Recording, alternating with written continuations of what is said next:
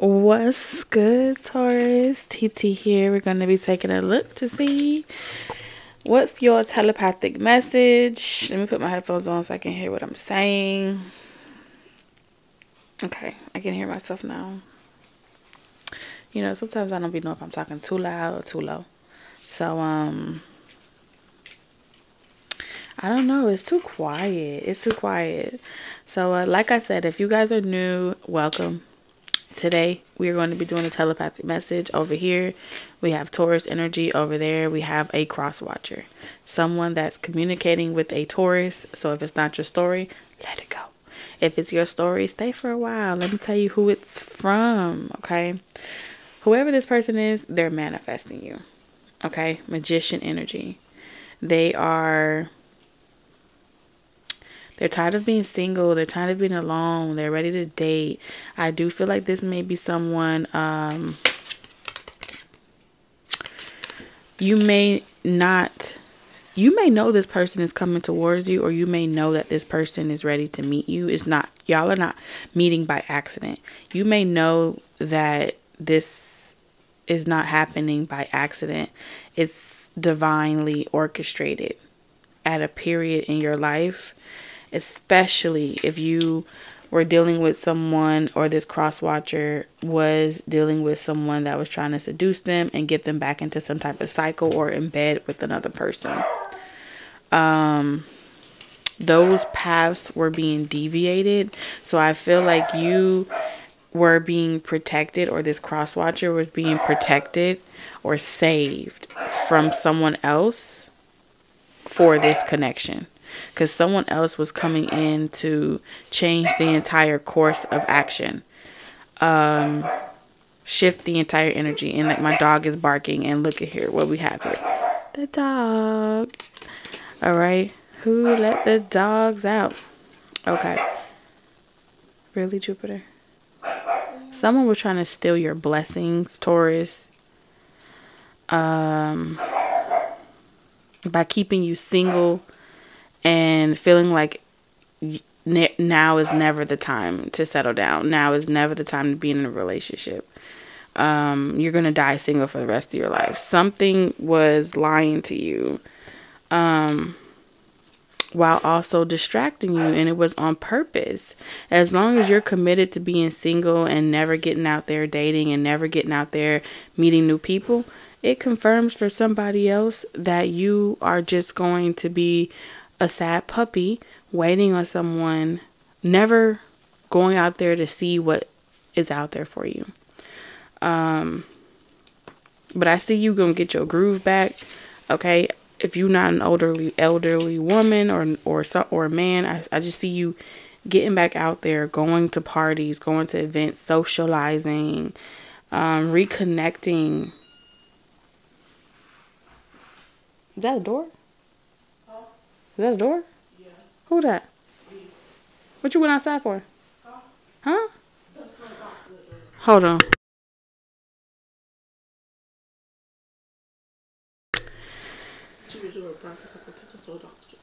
Someone knocked on the door? I think so. Did you see somebody? No, they were there. Okay, let me know first before you open the door. People be crazy outside, okay? So that could be a thing where you could be like real protective, because random shit like that happens where your dogs are talking about somebody's at the door but nobody's at the door, stuff like that. So I feel like all of that's happening in this particular telepathic message, because anytime that you tap in and you try to open your energy, it's almost as if it attracts a reinforced negative self-talk or suspicion or pessimism that tells you, no, wait, now is not the right time. No, wait, I shouldn't do it. It is the projection of a third-party energy that I don't feel like is a person. I feel like it's something to keep you like a chastity belt, or anchored, or single. It's something that has maybe been on you since you were younger. It may have been like a possessive energy over you your whole life. Take how it resonates. like claiming you type of energy. Always trying to like, you know, when you play like, always trying to like, struggle with you. And then it's like when you try to settle down, it either affects your money or something like that. Every time you try to be single, every time you try to be in a relationship, your finances get affected. Your routine gets affected, and so it perpetuates this thing where it's like, it's the relationship that I need to stay away from. It's the connections, deep, intimate connections that I need to stay away from because I'm broken. I'm never going to be able to fix this part of me. It feels like I have to choose between my career and my love life, and I don't want to do that either. And it's like my life is so much more simplistic when I just keep to myself and don't have a lot of friends. And it's somebody meddling in your energy. What does a shepherd do? A shepherd keeps hold of all the sheep, right? And when the shepherd says it's time to go into the fence, all the little sheep go into the little cage or the entrapment, and then the dog lets them know when the sheep are trying to leave the little entrapment, okay? You see that? You see that imagery? You the sheep.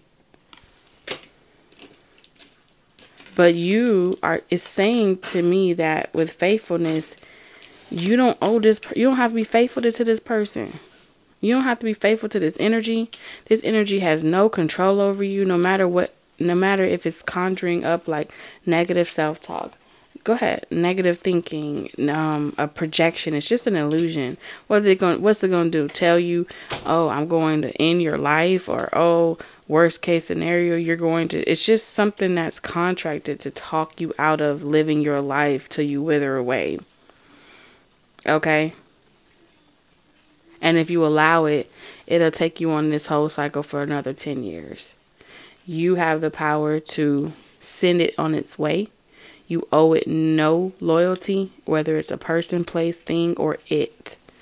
And that goes for you, Taurus, especially if you are, you know, in that energy where it's like you would love to go out and have fun, you know, but someone or something keeps convincing you that it's never the right time. Can't let you breathe. You never get to have no fun. You never get to live your life. And then this person over here, they never get to live their life either because they're always forced to be alone. And they're tired of being alone. You know what I'm saying? The rose turned to the dark clouds, fortunes, misadventures. So yeah, these are someone normally would be seduced by a person. They would normally like fall back into a road or a lifestyle, but they're not going to fall back into this lifestyle. Whoever this is, it's like something is not going to work. Close the door behind you. Something ain't gonna work.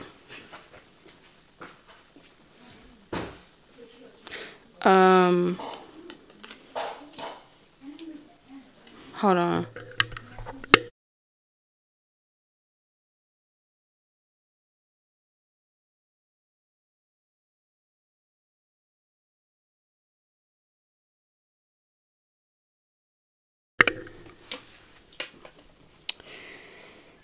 Everyone deserves a life outside of their responsibilities.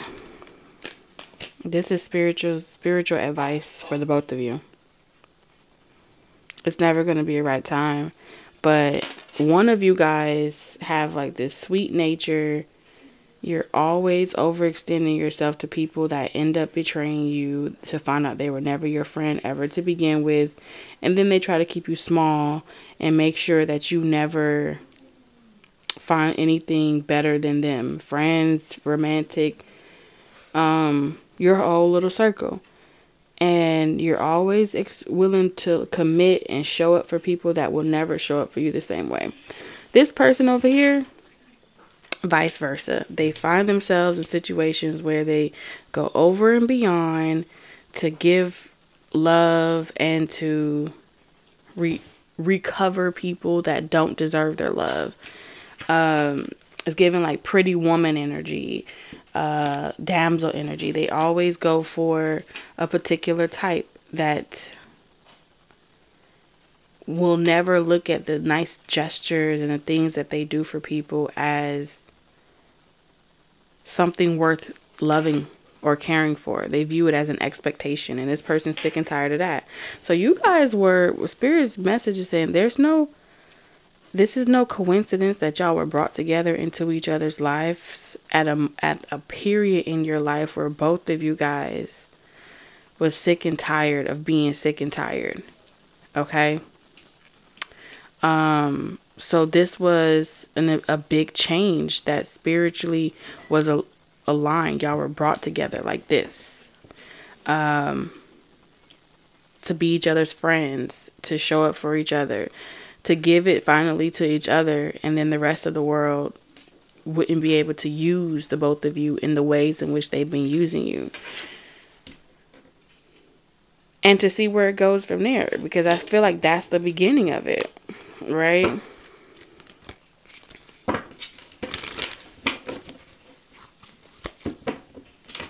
So now they just need y'all to see eye to eye, or to recognize each other, or be able to identify each other.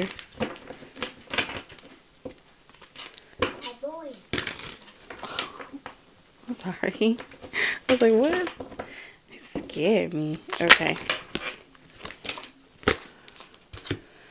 So I feel like, Taurus, there's so much that you want to say that you haven't been able to say to this person. I feel like at times you try to keep open mind, or you try to keep, it's like you're trying not to give away too much or come off too forward, because the Pentacles is saying, like, the Three of Pentacles is saying connection. It's like you don't want to get your hopes up as far as like it's like you have your suspicions, but it hasn't been confirmed for you. You know what I'm saying? Yeah, it hasn't been confirmed for you. So I feel like you continue working, or you just work. I'm seeing you just work, and in the meantime, all you could do is just focusing on work. I feel like that's what you're meant to be doing right now anyway. And I feel like that's why you're coming off as like you're hiding something, because you are holding something back. Why? Yeah, you are holding back what you would really like to say to this person. You have the moon and the sun. You haven't even told this person how you really feel about them yet, because you're waiting for the right time.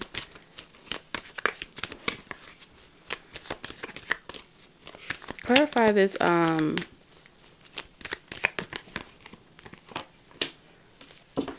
Okay, you don't want to come off like you're just looking for sex, or you don't want to either you don't want to come off like you're just looking for a sexual good time, or you don't want to come off like that's all it's about for you.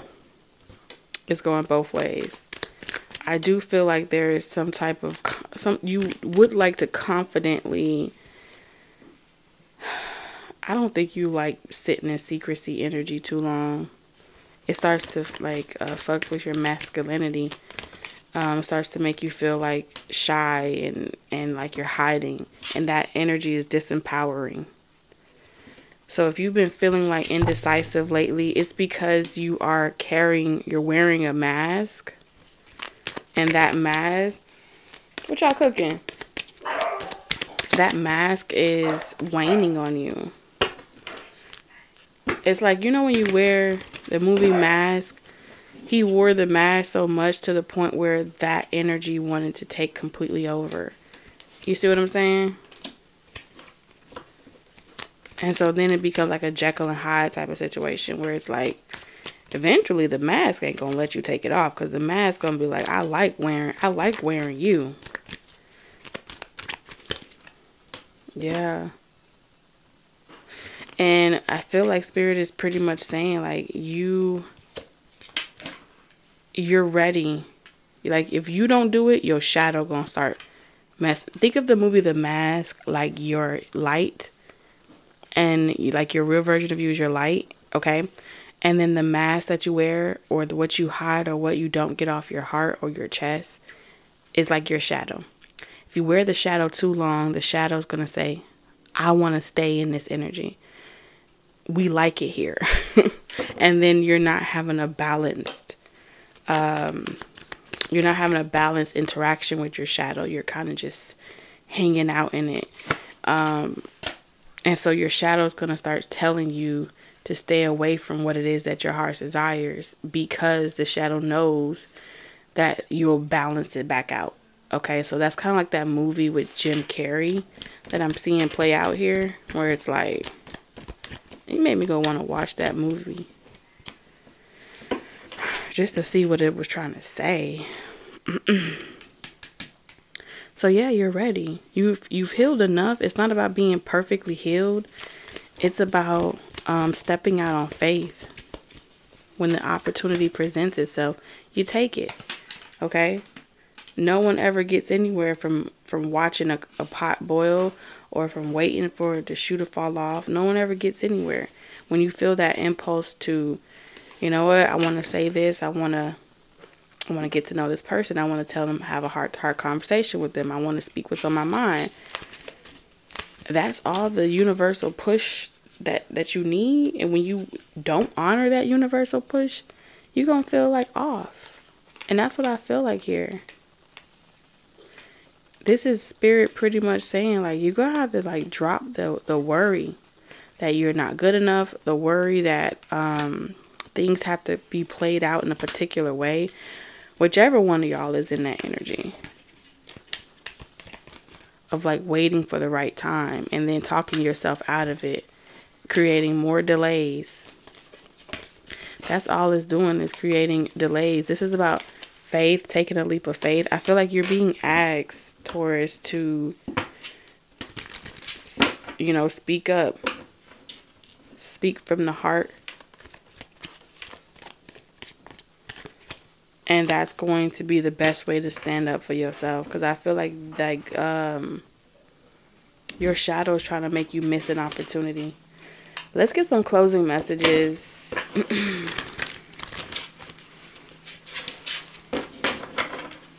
Some closing messages.